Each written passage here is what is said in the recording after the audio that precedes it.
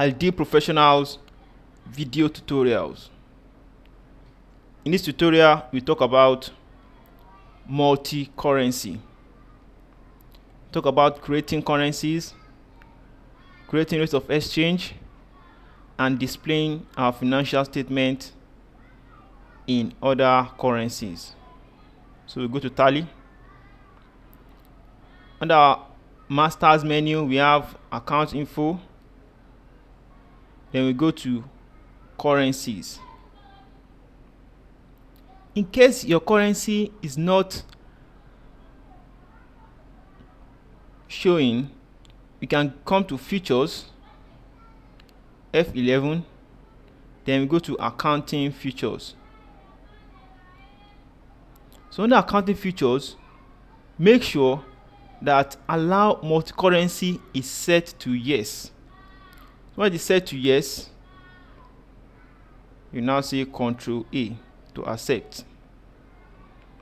So now press the escape key. So your currencies will be showing. So we select it to display what is there already. That's our naira, Nigerian naira. I'll press the escape. Let's now create new one and call it dollars. I put the symbol, Shift and 4 for my laptop to give me dollar sign, and I'll write dollars.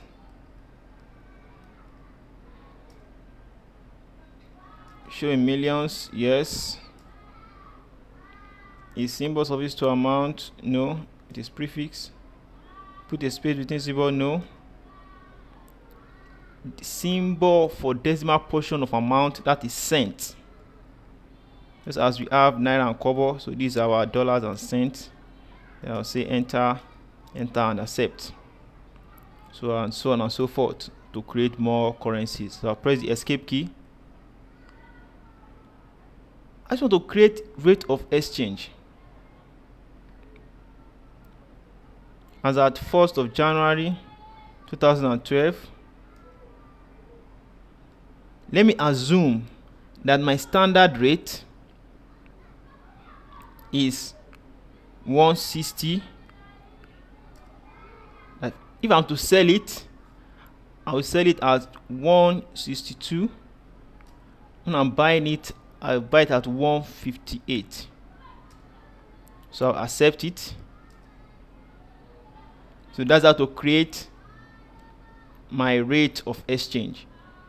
So if you have other currencies, you can always create new and create their rate of exchange. So I'll press my escape key. I want to now display my financial, that's my balance sheet. I can press detailed. So this is the details of my balance sheet.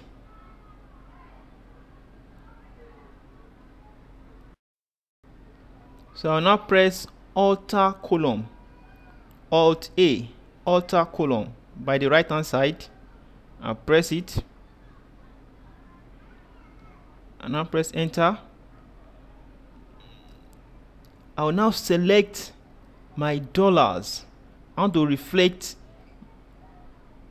my balance sheet in dollars. So I'll press dollars, I select it. So I can always change the rate of exchange here in case it has changed. So I'll press enter, default, enter. So it's now showing my balance sheet in dollars. In dollars at 160 naira per dollar, as at 1st of January 2012.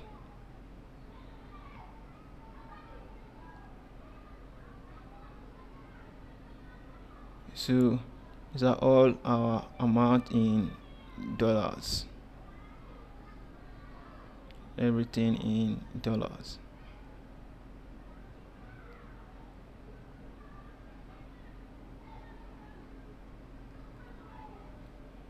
So I'll press.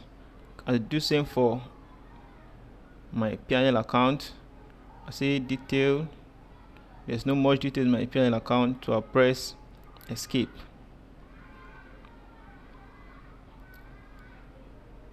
In this tutorial, we talked about multicurrency, creating multicurrencies, creating rates of exchange, and displaying financial statement in other currency.